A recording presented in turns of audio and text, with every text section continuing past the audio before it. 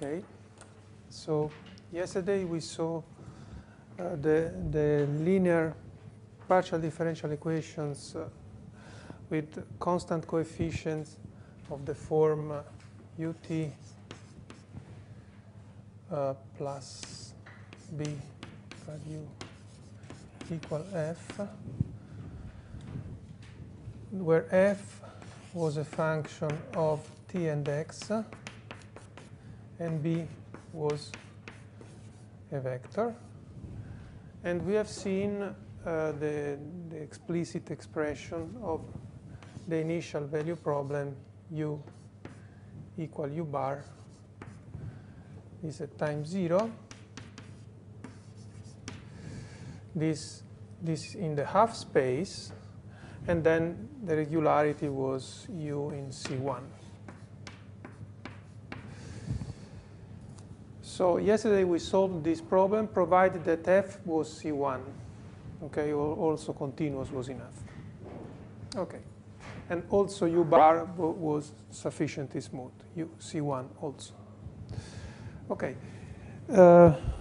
let me make just a comment, a geometric comment on the situation that we have. So assume now that for simplicity f is equal to 0. So we have here the line, say the time equal to 0. So this is t equal to 0. This is x. Okay, so this is this horizontal now picture is r to the 1 plus n, say. And then let me draw here the graph of u bar. So your initial condition is defined at time 0. And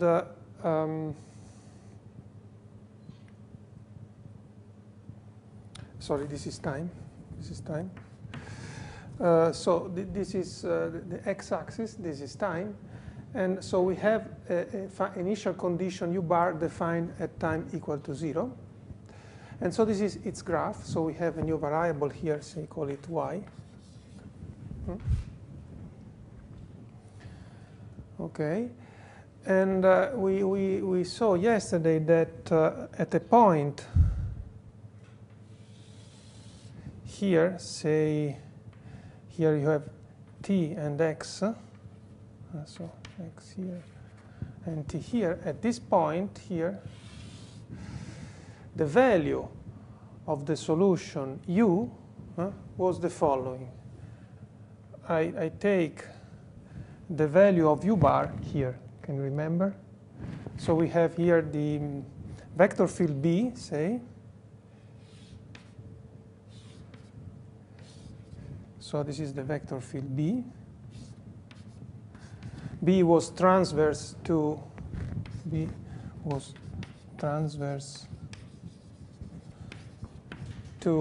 sigma. This was called this sigma, time equal to 0.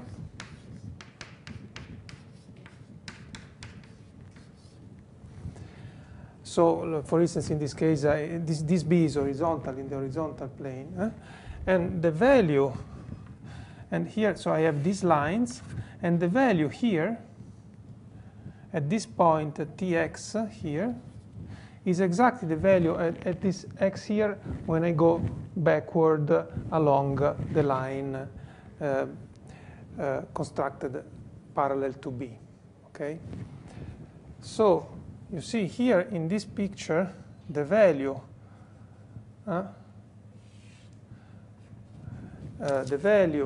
of the function u tx is exactly this, is the same height. Sorry for the picture, it's not perfect. The height, so the value of y, is exactly the value of u bar at this point. Okay? And so I can imagine that I have a sort of I am constructing a sort of piece of surface with constant height, in the sense that along this segment, the vertical component is constant. So it's like this. I have a curve, and then I have sort of this constant. So what I'm constructing here at the end, so given this graph above sigma, I am constructing a piece of surface meeting this graph and continuing a little bit with this property of being constant height. So this graph, of course, this piece of surface is the graph of the solution U. So this is the graph of U. So I repeat it. So I have any point Tx. I look at the value of U bar at this point here, where this point is along the line parallel to B. So I take this point here. Maybe yesterday it was called x bar. So I have Tx, then I go to x bar. I look at the value of U at x bar, of U bar at x bar. And then the value of U at Tx is exactly the value of U bar at x bar. Okay, and so if I draw this segment, I can do this everywhere, and so I can imagine a sort of piece of surface continuing the graph of U bar for some time. This was the geometric idea of yesterday. And everything was based on a change of variable, say, which was constructed solving the ODE x dot equal, say, B. And x of 0 equal x 0, 0 x bar. So everything was based on the solution of this, which gave the trajectories, in this case lines, parallel to B.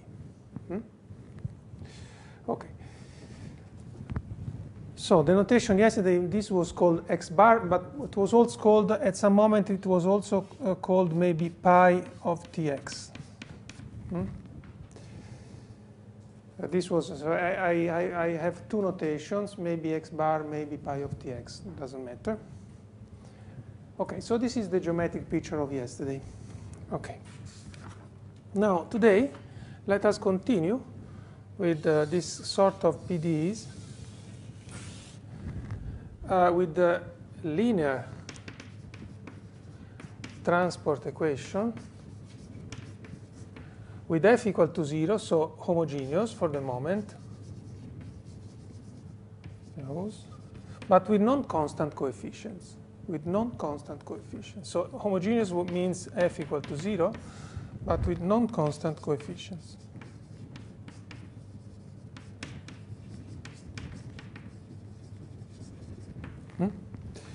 So and let me generalize a little bit. So now you have to be careful, because now I change notation.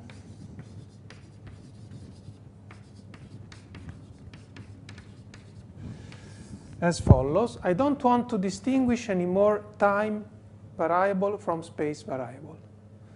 Okay? So I don't want to give a special role now at t. Here you see it was a special role to t because essentially we had 1 in front of ut here. Okay? And so this system was x dot, more generally x dot equal 1b, but this allows to identify s with t. But now I don't want to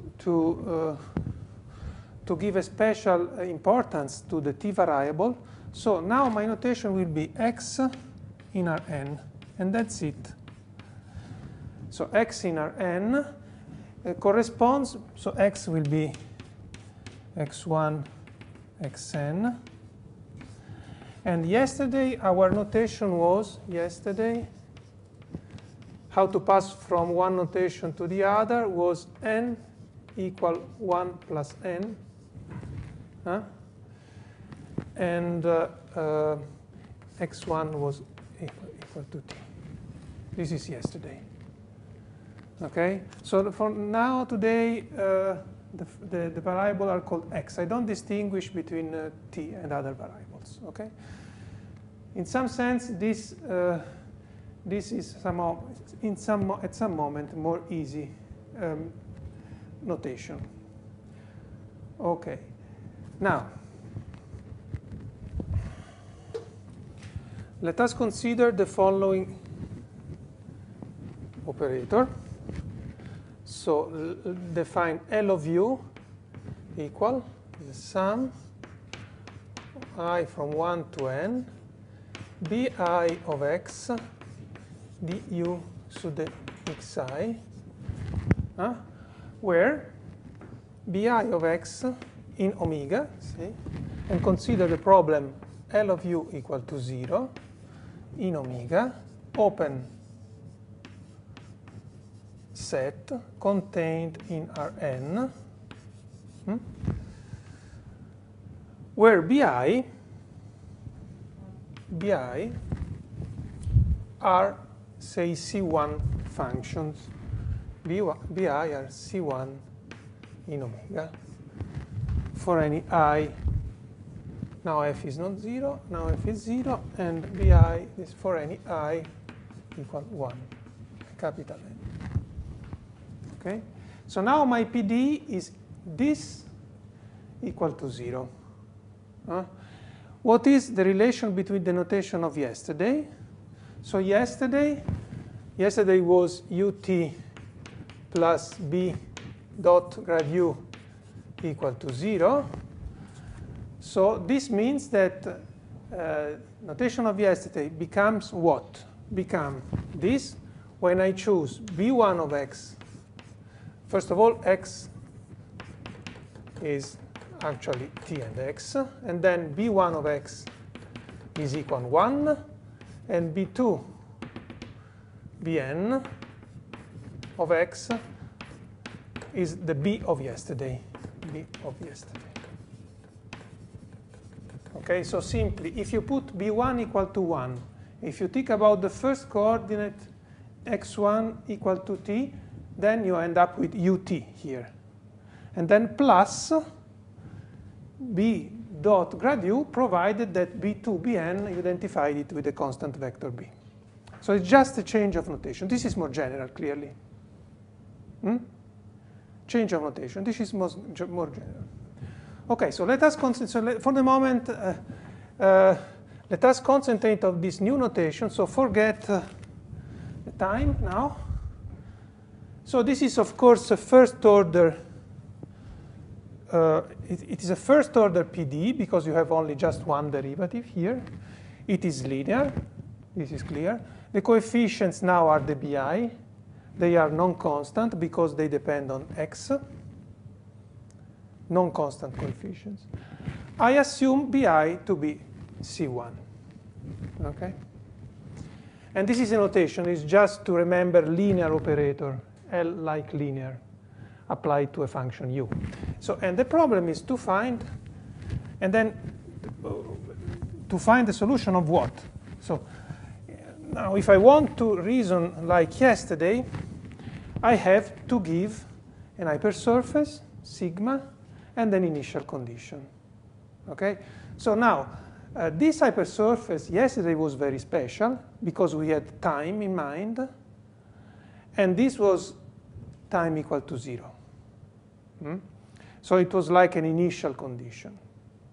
But now there is no time here. So how to assign now a boundary condition? We do this. So let sigma be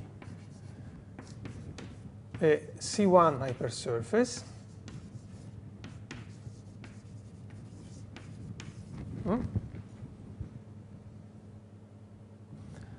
Yesterday, omega was the half space. So yesterday, omega was the half space. This was yesterday. And yesterday sigma was t equal to 0. Okay? Today, sigma is, instead of a hyperplane, is just a hypersurface. Maybe it is curved, for instance. It's not flat in general. Okay? And is of class C1. And for simplicity, let me assume that without boundary, just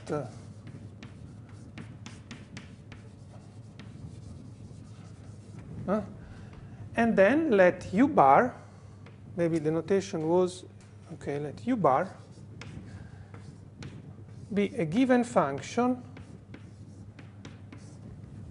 on sigma, okay, of class C1. So this is slightly more general than what we have said yesterday, okay? This is the setting, okay?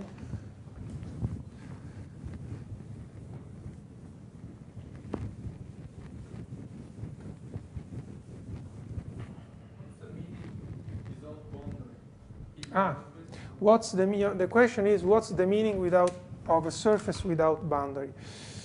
Do you know what is the boundary of a hypersurface?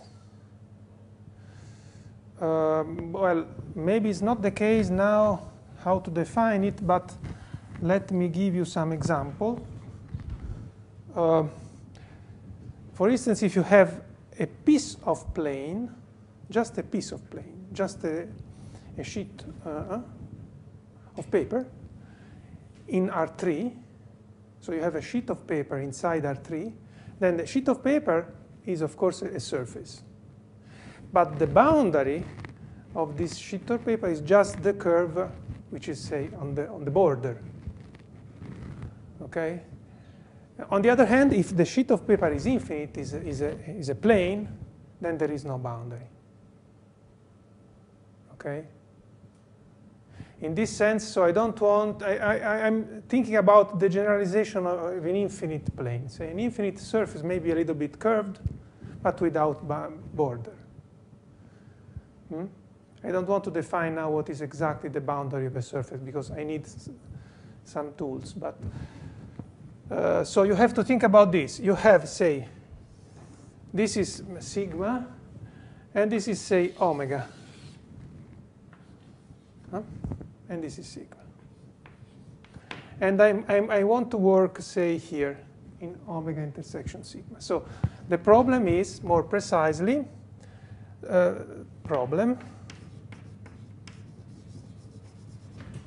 try to solve the following. PD, say, in omega,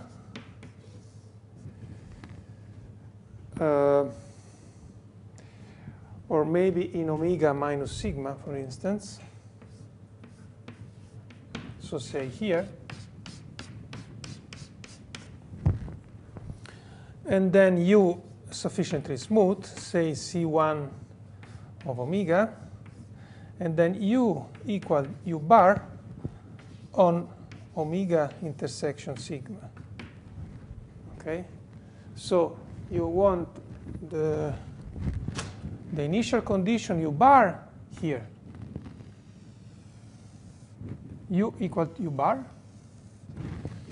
here. Then you want to solve the PD, say here, out of the surface. Of course, here this is, if you think about time, this is space-time, time-space. Omega now, if you want to remember time, if you like, it's not necessary, but if you like, then we are in time-space here. Yesterday, indeed, the situation was this. This was time, this was space, and this was sigma. And omega, say, was the half space. So maybe this is asking too much, maybe. So we will see that we can maybe try to solve the problem not exactly on the wall omega, but maybe in a strip, in a neighborhood of sigma. Maybe we can hope to find a solution in a neighborhood, not everywhere in omega. Now we will see why. Anyway, this is the problem, generalization of yesterday.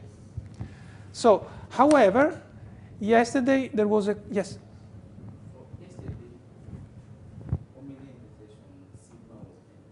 Yeah, you're right, exactly, thank you. So maybe we can do, thank you. Yeah, also yesterday, you're right, thank you. Omega bar, say, intersection of sigma. And then, sorry, the other question was? Yesterday, yes, maybe yesterday we said u C1 up to the boundary, right? So you see, now u is, now because, well,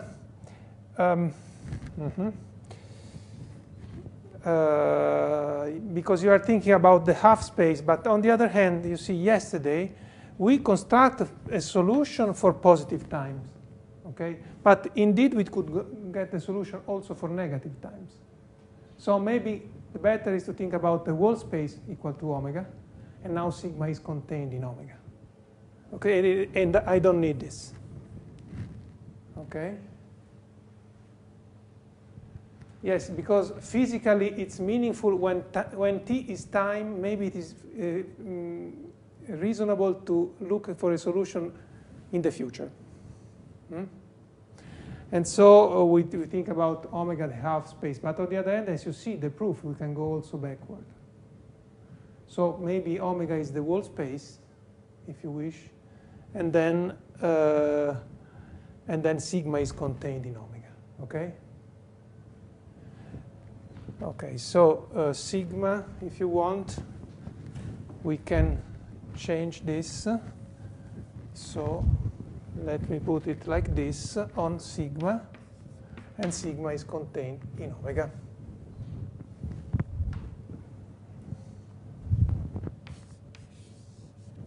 Okay? So we have a sigma. Now the new sigma is this.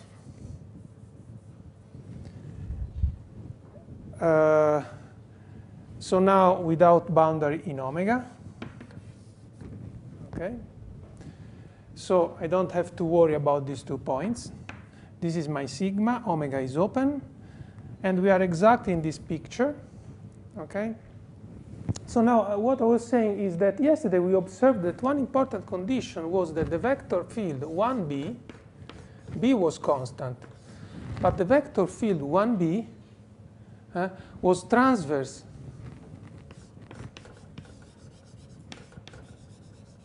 to sigma. Remember, we had the component was 1, so this was 1, and this was b, and this vector field was transverse to sigma, exactly because of this component 1 here. Transverse means that this is non-tangent to sigma. Okay, it's not like this. And this was very important for solving our problem. Can you remember? Okay. Now, what could be the new condition now that it is natural to impose? So we cannot hope to solve this if we do not impose a sort of transversality. Because this problem generalizes what we have said yesterday. And it was clear from yesterday that we need that 1b was transverse to sigma. But here it is not written anything like that. So we need the transversality condition between the vector field by bi of x now and sigma. Okay? So need see yesterday some transversality condition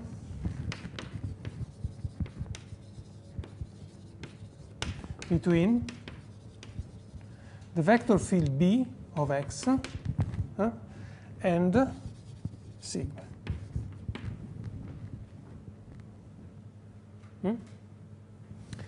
And we have to now give this notion now. Maybe I repeat. Yesterday this was 1b, and this was t equal to 0. And exactly because of this component equal to 1, these were transverse. Okay?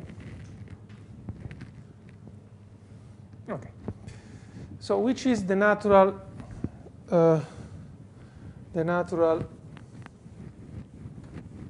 new assumption that we have to do?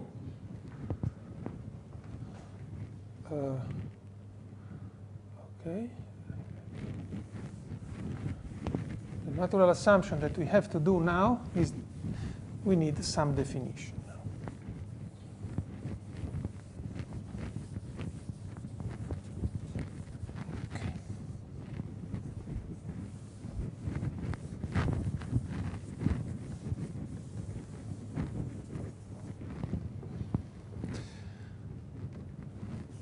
Okay.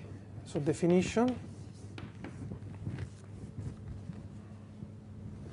So let x in omega define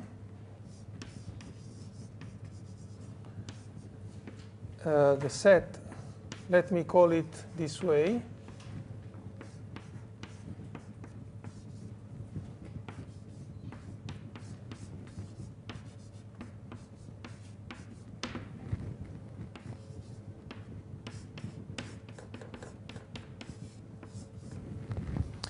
so I take a point in omega, so B of x is well defined because B is defined in omega.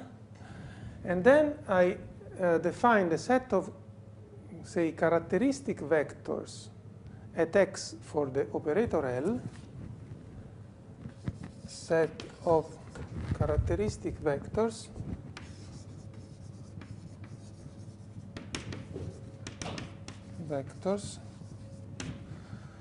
for L at x as follows. It is a non-zero vector which is orthogonal to the vector field B of x.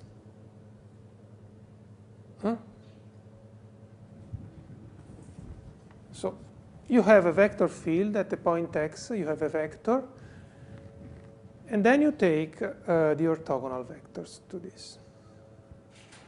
Okay?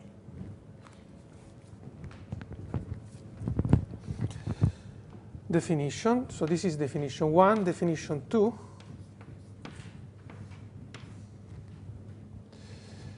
So let sigma be a surface of class C, hypersurface of class C1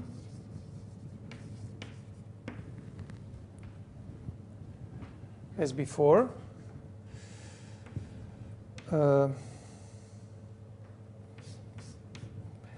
We say that sigma is characteristic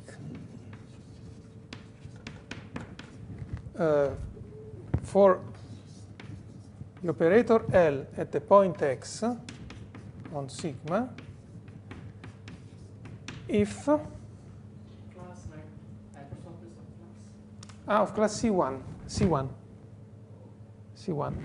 C1 because I need to talk about the tangent space or the normal vector if you want. So there should be not corners on the surface or cusps or something like strange like that. Okay. So we say, this is sigma. Okay, inside omega. Like this. And I have a point x on sigma.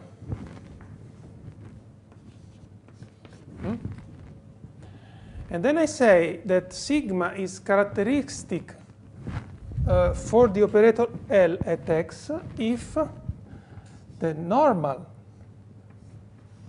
one of the two unit normal to sigma at x,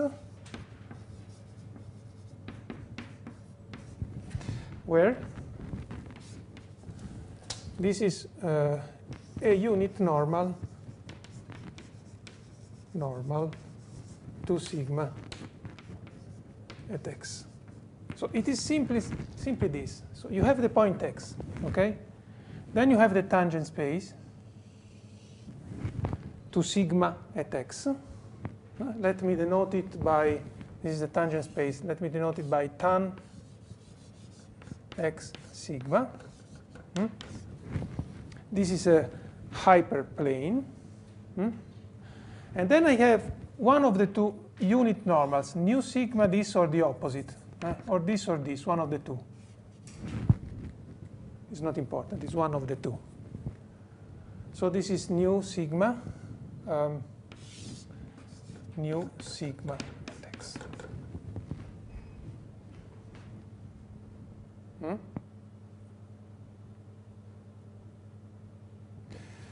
So if this vector, unit vector nu sigma, say, is a characteristic vector in this sense, so this means that nu sigma, that is the scalar product between nu sigma at x and bx must be equal to 0. Okay?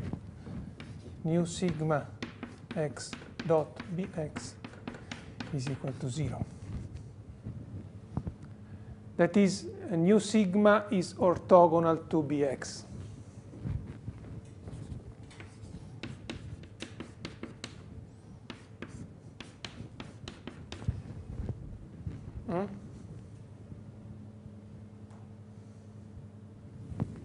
Or if you want, equivalently, bx is tangent to sigma.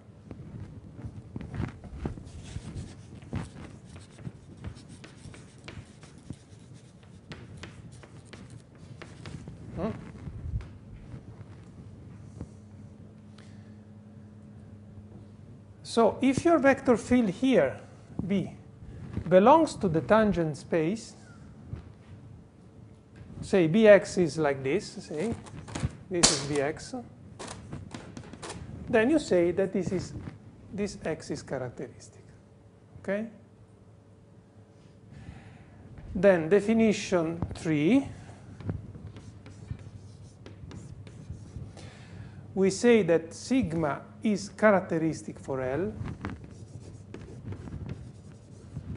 that sigma is characteristic for the operator L, for L, if for any x in sigma, if for any x into sigma, sigma is characteristic at x. For L. So if at each point of sigma, b of x is tangent to sigma. Simply. If this happens at all points of sigma. Okay? Which is, by the way, the worst situation. Because remember, what we have said yesterday, this is sigma. Vector field was 1b. And the vector field was never tangent to sigma. Was never tangent to sigma. So this condition is bad, and we want to avoid it. Okay? So we will say that sigma is non-characteristic. Finally. So we say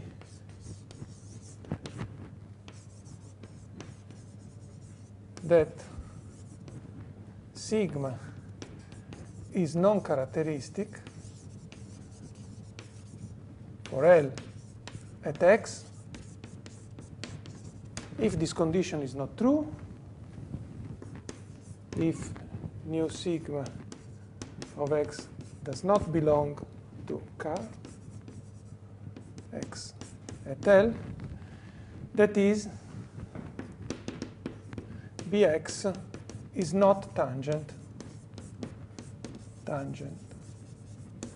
to sigma at x. Is not tangent to sigma at x. And finally, we say that sigma is non-characteristic for L if it is non-characteristic for L at any x.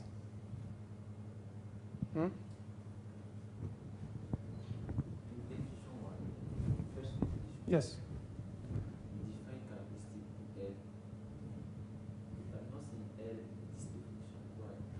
Yes. The L, the question is, you don't see the L on the right-hand side. Well, L is identified by the vector field. Because your linear operator L was this. They were uniquely identified, you see, because L was the sum from 1 to n of bi of x du over dxi. So once you know bi, you know the operator L. And vice versa, if you have no L, you have B. So this L is hidden here. Okay? Okay. So what it is important to remember at the end, okay, so we say that sigma is non-characteristic at x, local, pointwise definition. But then we say that sigma is non-characteristic for L if it, at any point, x, it is non-characteristic for L. So, and this is what we want. So we continue now our analysis of the problem. So the new assumption that we do is the following. So assume, to continue our analysis, assume sigma non-characteristic for L, that is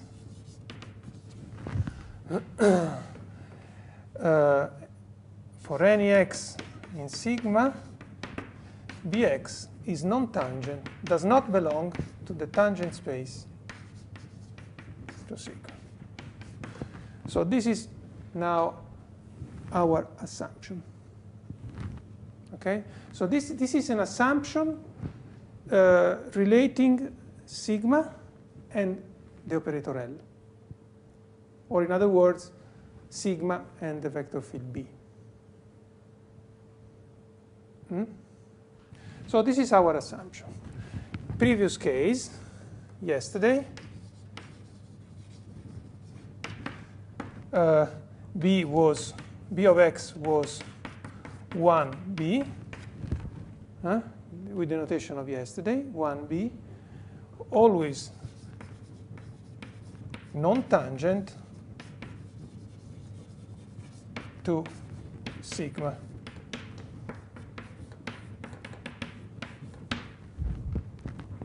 So it is clear now that this definition, this assumption, generalizes the transversality condition that we observed yesterday.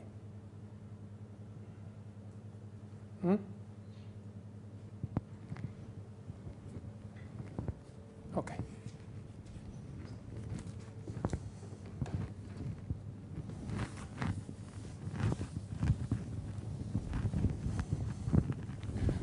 So let me make an example now. Okay.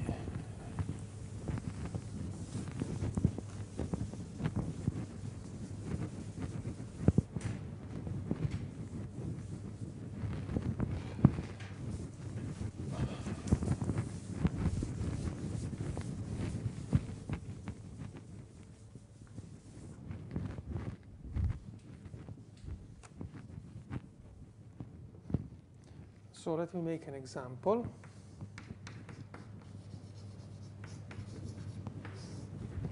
Assume n equal to 2, and assume that L of u is equal to du over dx1. And assume that sigma is equal to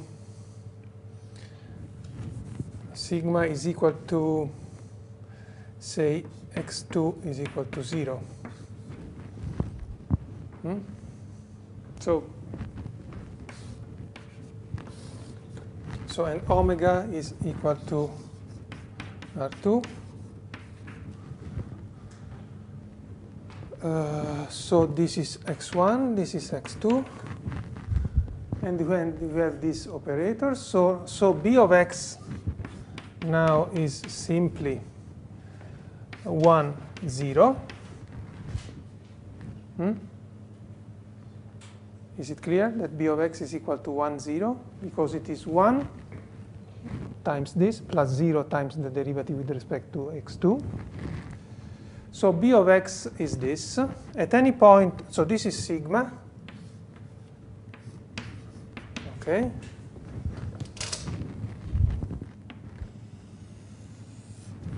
And B of x is 1, 0. Which is therefore tangent at each point. At each point of sigma, B of x is clearly tangent to sigma. So it is characteristic at any x. So sigma actually is characteristic for... Now, assume that I want to solve L of u equal to 0, and u in R2, say, and u equal u bar on sigma.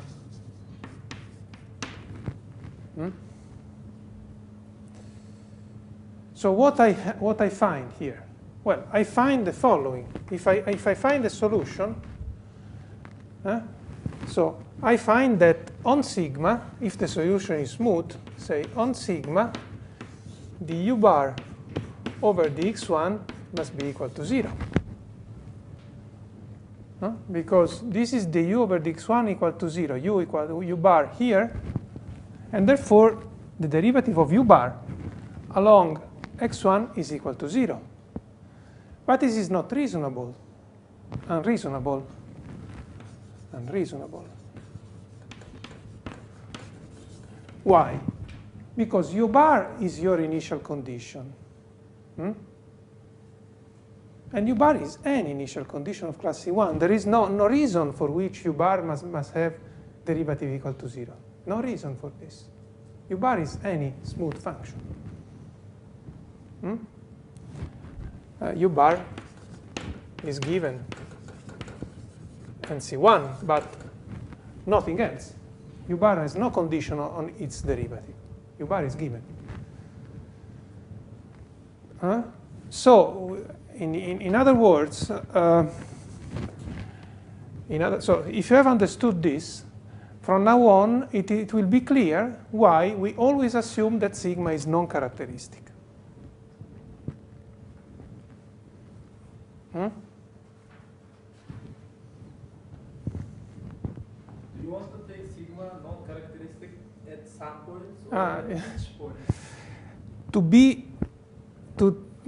So the question is, do you want sigma characteristic only at some and not, would be enough, say, or could you allow, say, sigma to be non-characteristic unless, say, 1 point or 2 points? This is the question. No. To be as simple as possible, I will assume that sigma is non-characteristic at any point. This is to make things simpler in this first-order PD situation. This is the simplest case. Well, okay.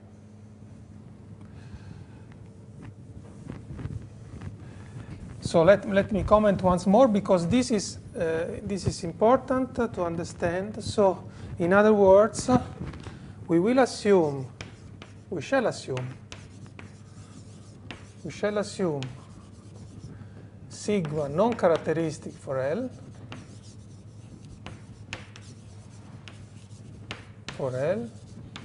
because otherwise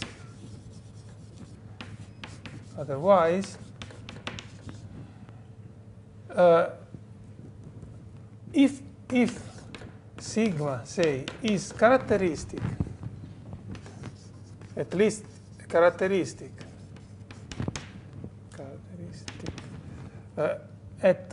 in a neighborhood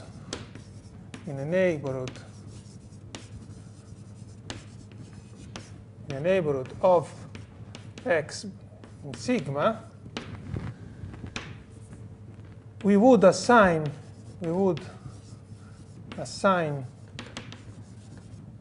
a condition on the tangential derivative of u bar, a tangential derivative of u bar, which is unreasonable, which is not reasonable.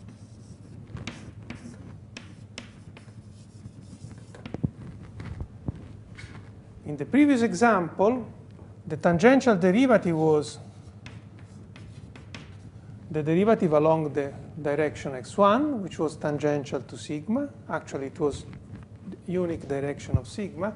And we were asking for this to be true, which is not reasonable. So more generally, if sigma is any hypersurface C1, asking sigma to be characteristic in a neighborhood of a point x in sigma would mean assigning the tangential derivative of u bar along the vector field B to be equal to something, for instance 0, which is not reasonable. Okay? So from now on, we will always assume this.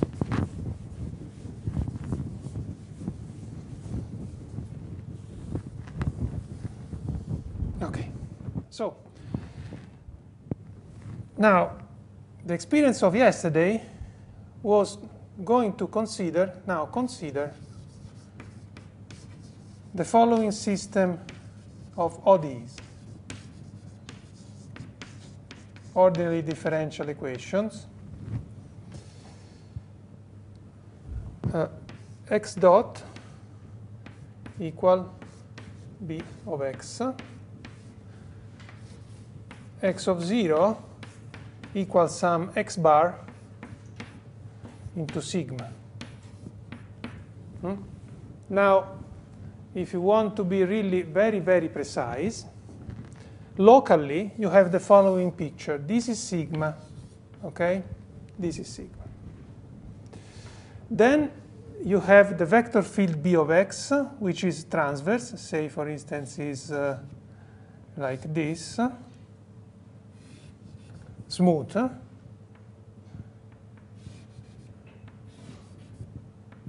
This is B of x.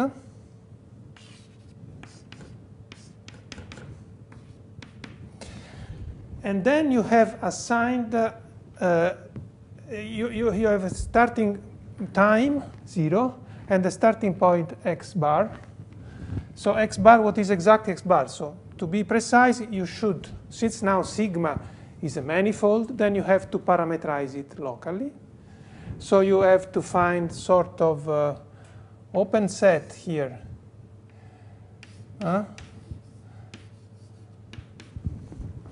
And the parameterization, local parameterization. Let me call this, say, phi. Let me call the parameters here sigma. So phi is a local parameterization.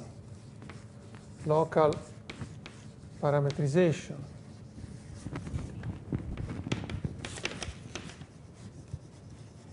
of sigma. So taking some open set in R to the n-1 space of parameters regularly into Rn. So, and phi of sigma is, say, x bar. So this sigma is going exactly to this x bar. This is a way to describe your sigma. So locally, it is the image through a map, an embedding map phi. And so any point x bar is coming from one parameter sigma through the embedding. OK, B of x is here, so this is Rn. And so x bar, if you want, is now phi of sigma. So now consider the system of ODEs. Fine.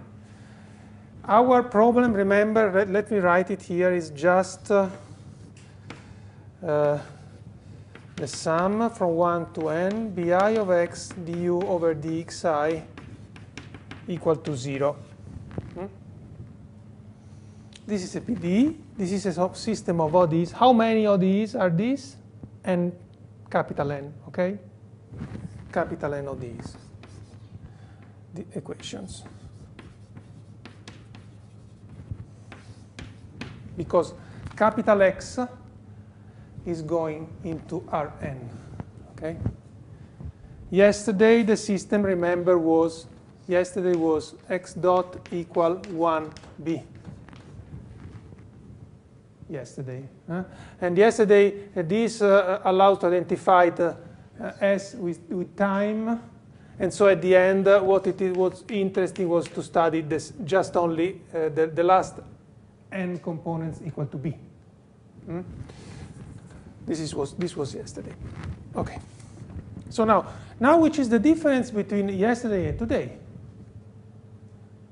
Yesterday was x dot equal to 1b, where b was constant vector. And now we have x dot equal b of x. Where is the difference? Well, the difference is that now, well, this is really an ODE. I mean, it's not so easy to solve it. Yesterday, the solution was explicit, and the trajectories were lines. Do you remember? Yesterday, the important fact was that we found a solution. The trajectory of the ODEs were flat, were lines.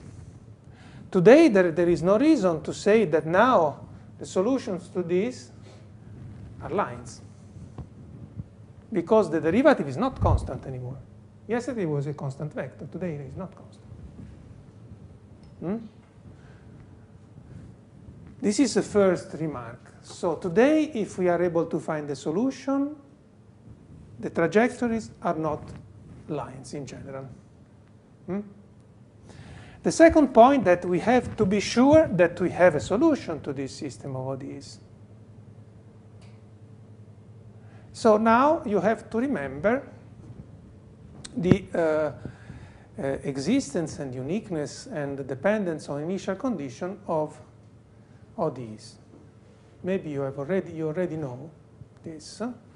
So let me quickly say that, so let me call this point problem 1. So there is a theorem,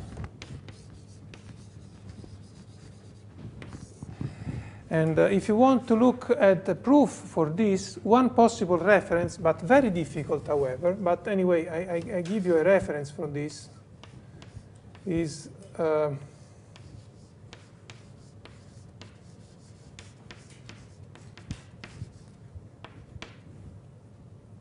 lectures on nonlinear hyperbolic equations.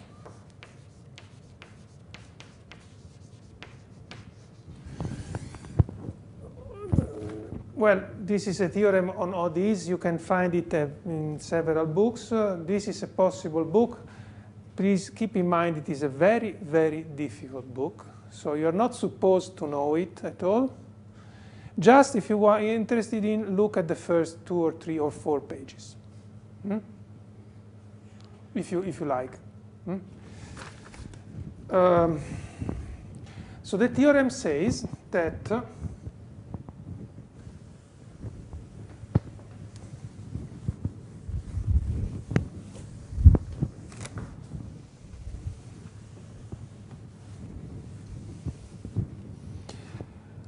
theorem. So let me write here. Theorem. So there exists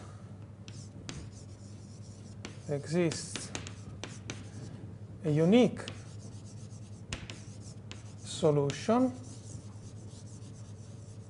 let me call it x depending on s, which is the parameter with respect to which I'm differentiating as usual, and then also depending on the initial condition x bar, or if you want, if you prefer, sigma. Since x bar is nothing else, a unique image of some parameter sigma, I can make this depending on s or on x bar or sigma as you wish. I mean, as you prefer. Yesterday we had this x bar, and it is clear, and this is a copy of our n minus 1. So the capital phi yesterday was simply. So what is the situation of yesterday? Who is capital phi of yesterday? Well, capital phi is simply x bar into 0 x bar. So there is an identification, really an identification between x bar and sigma, which is still x bar. I mean, so I really this is when this is flat, this is a plane, then and it was a horizontal plane at level 0, height 0, then the phi was simply this phi. Okay, x bar. So trivial embedding. Okay, and so yesterday we put the dependence on x bar because it was reasonable. Today, if you want, maybe we can consider dependence on sigma or x bar as you prefer. Let me write dependence on sigma. So there exists a unique solution x of s and sigma for s less than or equal than some delta. So there exists delta. So there exists delta positive such that there exists a unique solution for short times S of your system of ODEs.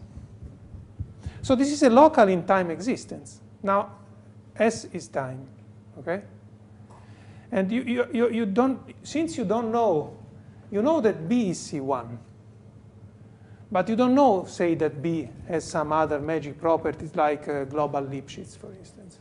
So what you know at the moment is that this has a solution, unique, but just for some time, for some amount of time, but not for all times. Yesterday it was for all times, because the line was globally for any S. For any S. But today we are not sure about this. We can only say that for some positive time, delta, we have a solution, unique. This is, of course, because the vector field B is of class C1. If B is not smooth like C1, then it is much more difficult. Not only this, so this is the first difference with respect to yesterday. Yesterday the solution was global and was a line. Today the solution is not necessarily a line, it's just a curve. Actually, is which curve? Well, it's the integral curve of this vector field. You see, if I want to draw the solution for short time, what I have to do is exactly to take those curves such that B is tangent to that curve. So if I draw the vector field B in a neighborhood here, the curves solution to this are exactly the so-called integral curves, meaning that at each point of the curve, B is tangent to the curve. Like this.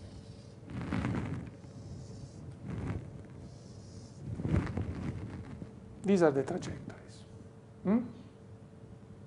Is okay? Yesterday, of course, B was a vector, a constant vector, and the trajectory was the line which is tangent to the constant vector.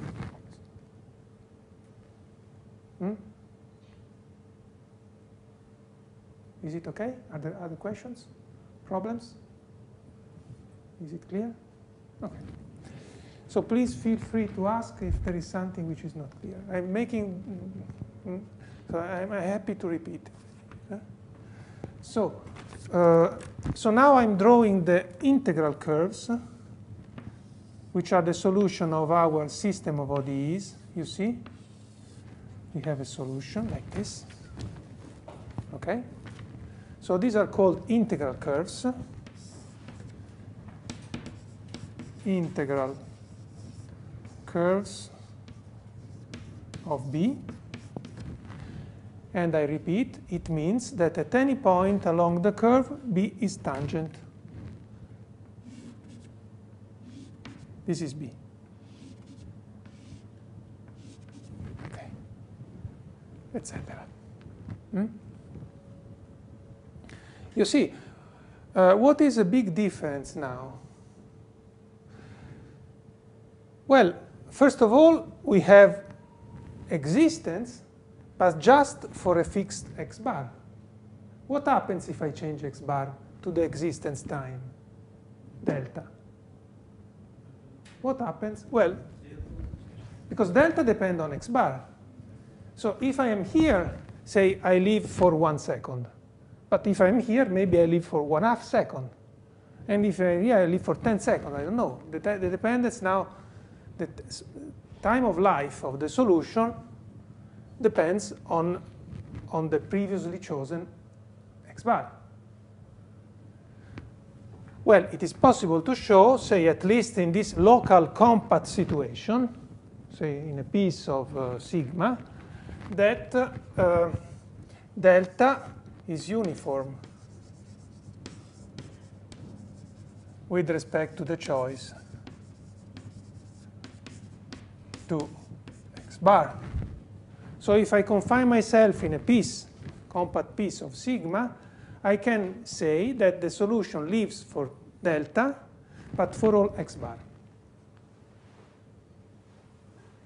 So at any point now, I am sure that my solution exists for delta, and delta is not depending on the point that I am choosing.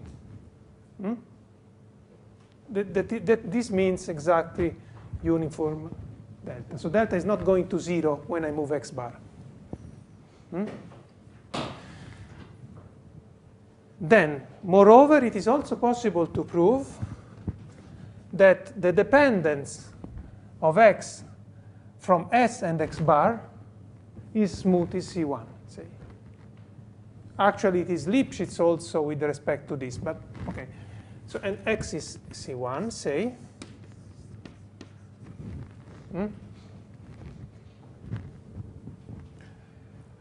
Well, in the book of that I quote there, you find also the estimate which says that x actually depends in a Lipschitz way with respect to sigma. And the Lipschitz constant is related to the, well, anyway, the local Lipschitz constant of B. This is not so important at the moment. So we know that this dependence is smooth, say, sufficiently smooth at least. And next there is another difference. You see, what happens here? Okay, maybe the solution is like this. So it may happen that these trajectories at some moment meet together. Yesterday, our trajectories was this. And there were two interesting properties. First of all, that the trajectory was defined for all times. It's a line. Second of all, that this situation does not happen. Say like this. This was not the case of yesterday. Because they were parallel, of course. Okay? But you see, if you think that what we are trying to do is to define a solution here as the value of u bar here, this is potentially very, very dangerous. Because if two of these objects meet at a point for positive time, then I don't know which kind of value I have to assign to the solution u, if the value of u bar here or the value of u bar here is not clear. So this is a very dangerous situation. And it is possible to prove that if delta is sufficiently small, this doesn't happen for delta sufficiently small. Okay? So for delta sufficiently small, not only we have existence of a solution, smooth dependence with respect to the initial condition, but we can also say that if delta is sufficiently small, the integral lines say delta sufficiently small implies that integral curves do not intersect.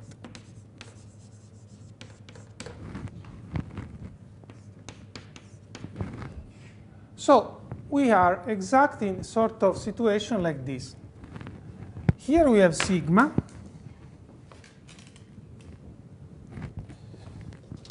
Here we have sigma.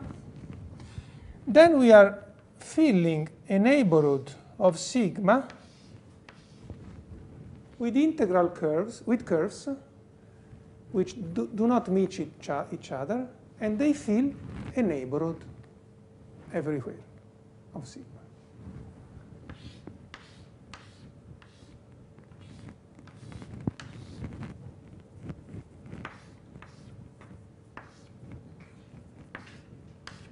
Okay, so we are filling a neighborhood of sigma with these curves. Sorry for the picture, it's not perfect, like this. Okay? So what are these pictures? So this is simply the curve that at S it associates x of S given that sigma. So if sigma corresponds to this point, so sigma is here, sigma is mapped to this point here, then this piece of curve is the image of this map. This is our situation. And finally, this gives us exactly what we like, because then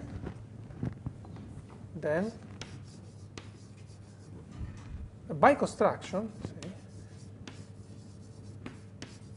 the solution u at x is equal to u bar at x of. So now I have to say to make rigorous what I have to make rigorous what I want to say is to say that now there is no f, the equation is homogeneous, so the value of the solution here, say, the value of the solution here, x, will be the value of u bar here. And what is here? Well, I have to take the integral curve passing to this point x, starting from a unique other point on sigma, and solving the PDE. So to be more precise, I have first, before saying this, I have to observe that there is a change of variable. There is a map from, so let me call, okay, this U a neighborhood in Rn minus 1. So there is a map from minus delta delta times U into a neighborhood of sigma. So let me call this object here, this is N, neighborhood of sigma. And the map is the following. I associate to any S and any sigma here the solution x at time s starting from the point phi of sigma. Okay? So let me repeat it.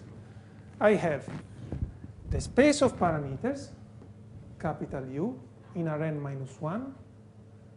Okay? Then I have some time delta. So I can think about this. Fix a time s, fix a parameter sigma, Sigma is here. Then I have phi of sigma x bar is here. X bar equal to phi of sigma. And then I can consider the solution of my ODE starting from this point x bar for time s.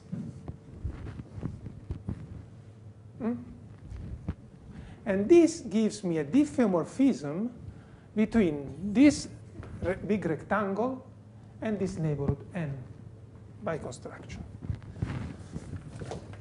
Is diffeomorphism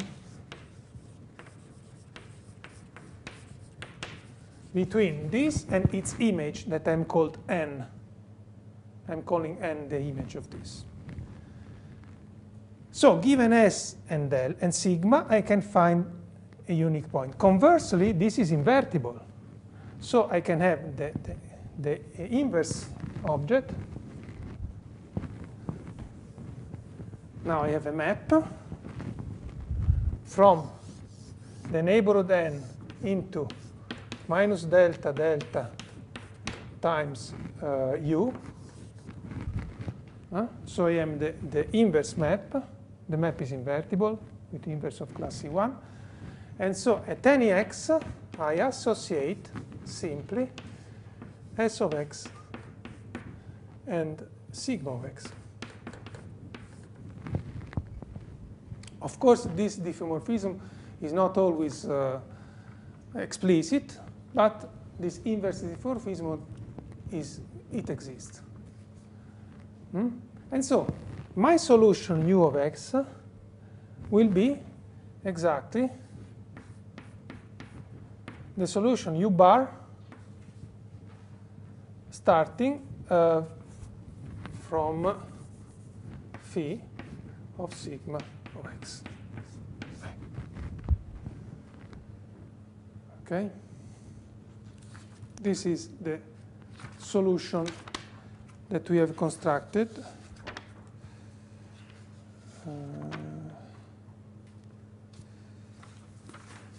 Where is it?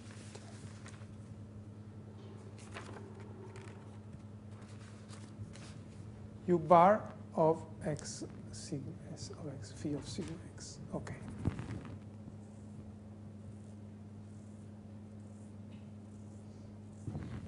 Okay.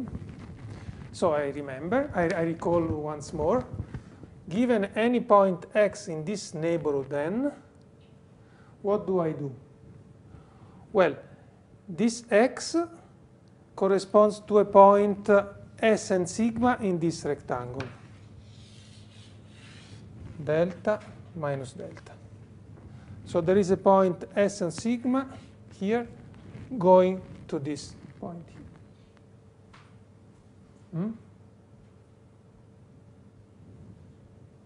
So the solution u out of sigma in n here is what? Is the initial condition u bar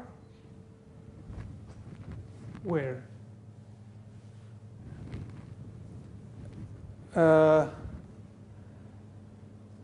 u bar, sorry, here it is even easier, sorry, is even easier, is the initial condition, sorry, is easier, sorry, phi of sigma of x. So it is the initial condition u bar where here, what is this point here? Well, is, so the point x is going through this, so it's exactly this point here. So this is the parameter. The parameter is mapped to the embedding to this point, exactly say the base point, the projection. And so u bar here, so let me recall once more. So I have a point x in the neighborhood. And what do I have to do? Well, I have to find exactly that curve which passed through x of our family. And then this curve which passed through x meets sigma in some point, and then I take u bar at this point. That's exactly what I want to do. So this is x. So this x is coming from one pair s sigma here. Okay? In particular, sigma is mapped to the embedding to this point here. This is phi of sigma.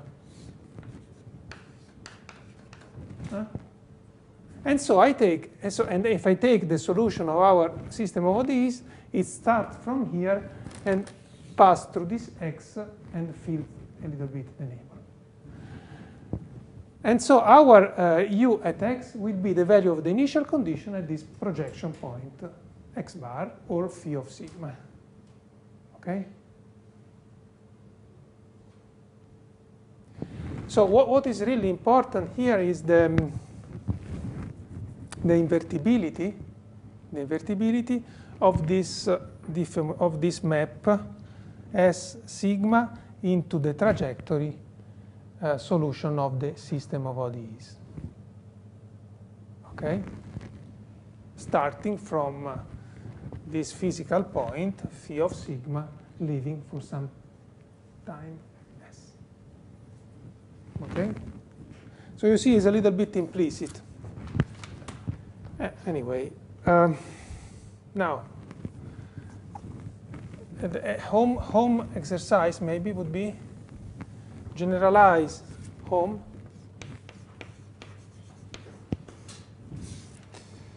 generalize this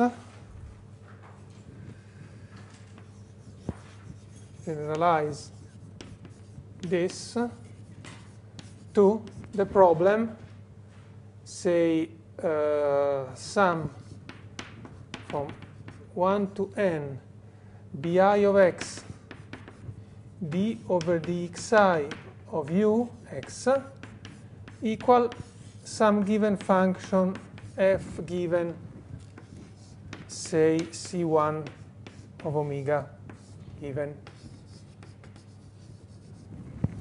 So the exercise consists in, it is, well, try to find the solution with the method of characteristics. Yesterday we studied this problem, but in the special situation, yesterday, remember, we have studied this problem, but with pi, v of x equal 1b. And we found that the solution was the u bar at the previous time, say, but then there was an integral between 0 and t of a function depending on f properly with proper variables. So and here is the same essentially, but you have to try to reconstruct the solution. Okay.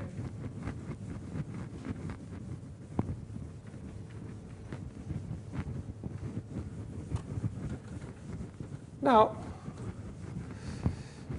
our linear operator that we have studied up to now, you see, is not, I mean, even if this PD is one of the simplest, the solution, a local solution, is not so easy to find, as you have seen. For me, it's not so easy, in my opinion. And, of course, a problem is due to this to the smoothness of BI. Now, it would be very interesting to study the problem when BI is less smooth than C1, but this becomes quickly too difficult. So we will confine ourselves to this. So what can we do in order to make the problem more general? Well, is to consider now the following PD. Instead of weakening the regularity, the smoothness of the coefficients, let's still take C1, but consider a little bit more general problem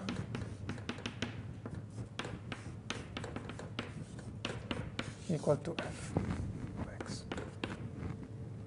The u of x, x.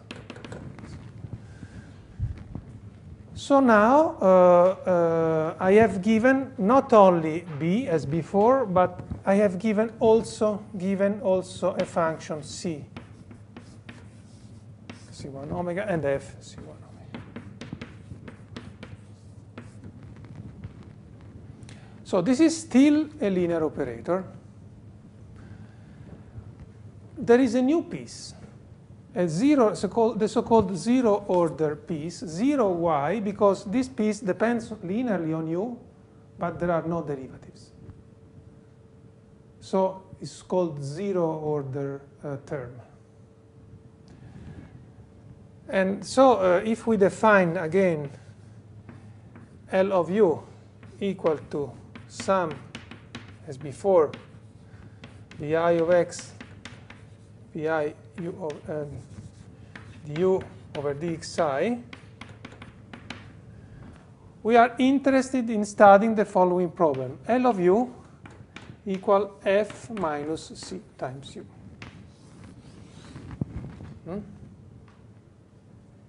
So this is usual in PDEs. You isolate the principal part of the operator in some sense. Principal meaning the part where you have the highest derivatives. So here the highest derivatives are first order. Here there are no derivatives, so I isolate this part, and then I consider this problem. Okay? And again, we want to couple this with an initial condition. So sigma non-characteristic for L, for the principal part of the PDE, as before, exactly the same definition. And then we want to study this problem. This coupled with u equal some C1 function u bar on sigma. So this is what we want. So slowly we are coming to more and more difficult first order PDE. We started from constant coefficients and homogeneous and independent of u in this without this term. Then we passed constant coefficients but with f, non-homogeneous. Then we pass to non-constant coefficient and with this equal to 0. Then we pass to non-constant, this is an exercise now for you. Exercise non-constant coefficients with non-homogeneity. And finally, more generally, any linear first order PDE with non-constant coefficients. So now there is a new term here. And this is not so, I mean, it's an important generalization. It's not so immediate. So now we want still to use the method of characteristics. So still we want to construct a local solution. Local meaning in a neighborhood of sigma, just only in a neighborhood. But there is this more difficult, this new part. What do we do? So which is now the system of characteristics that we have to consider?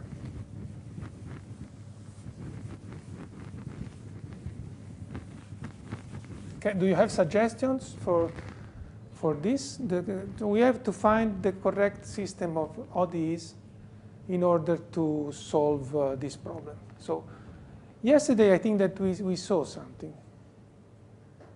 Why don't we change u in order to get rid of this part, c? So you have to want to make an exponential change of variable, yes. For instance, like u equal exponential v multiplied something, and you find v. This is maybe a good, if you are able to change variable. So his suggestion, he says, why don't we try to change u into a new variable, say v of x, which is sort of is equal to, say, e to some coefficient times u of x or something like that.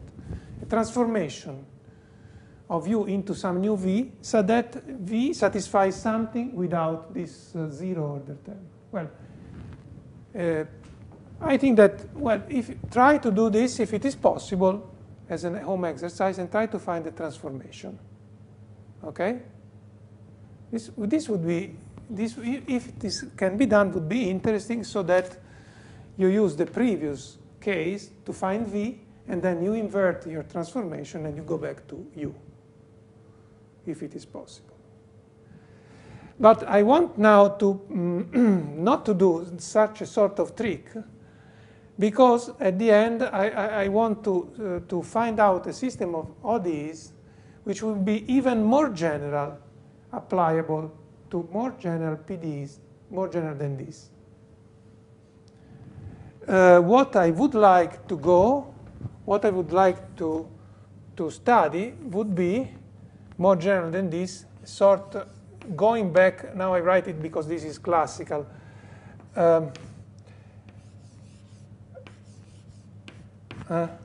What is a very interesting equation is this. And so for this, I still have to find a system of characteristics, which probably is suggested by this problem, and which is the difference between this, and this now is not linear anymore. It's not linear in U, because you have the product ux. So I don't want to consider the trick, because I want to find a system of characteristics that I hope to be applicable also in some nonlinear case, like this. And so suggestion on what could be, please, if you have some suggestion on what could be now the system of ODEs to consider.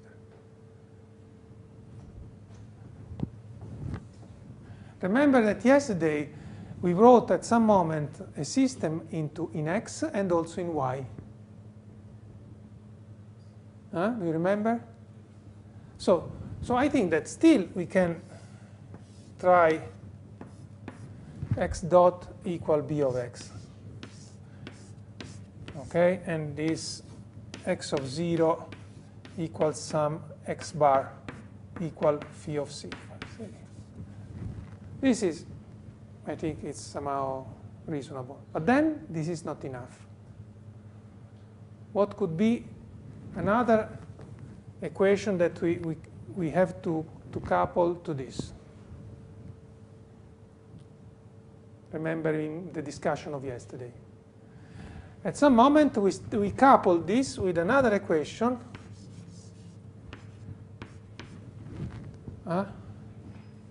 Epsilon dot equal, yesterday was f of capital X, right? This was yesterday. And we observed the following. Well, this is uncoupled with respect to this. Namely, first I solve this. I find x, then I put here x, and I find y. This was yesterday, and yesterday this term was not present. Okay. Now, what is the reasonable modification of that ODE? Minus C of capital X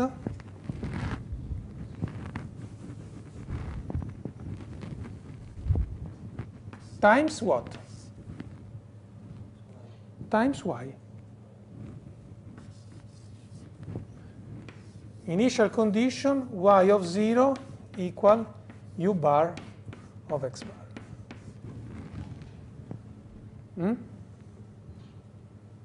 Do you agree? It is somehow reasonable to think about, to consider this. Now, you see, which is the difference with respect to yesterday. Now, these are really somehow coupled together,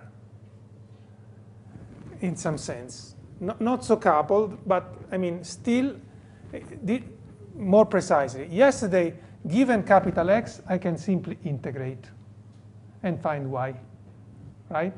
This was yesterday.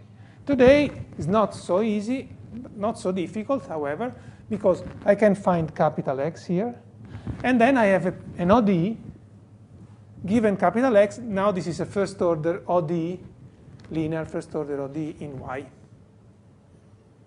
It's not just an integration problem. I have to solve another ODE, but it is linear in y.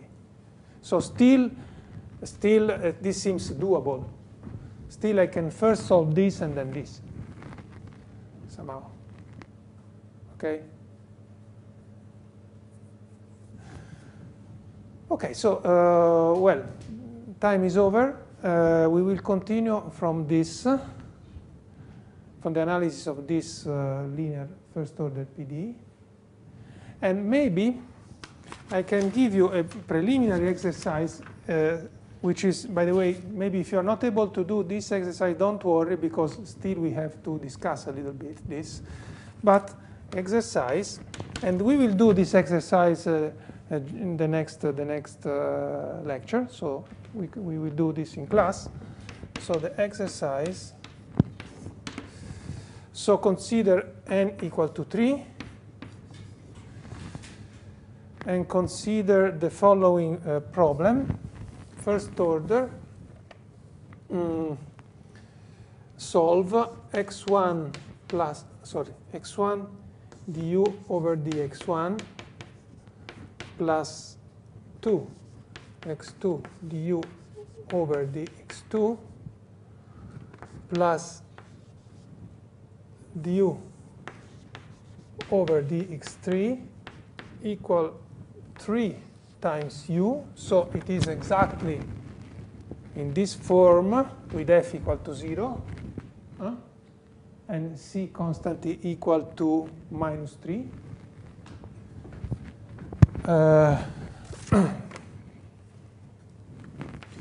U equal u bar of x1 and x2.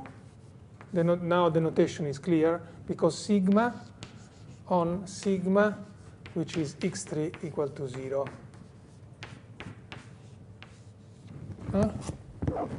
So try to find the solution to this. Okay? Check that the operator is, that the surface sigma is non-characteristic for the operator, of course. Check all assumptions, smoothness of coefficients, smoothness of sigma, smoothness of everything. And then I tell you which is the solution. The solution that you have to find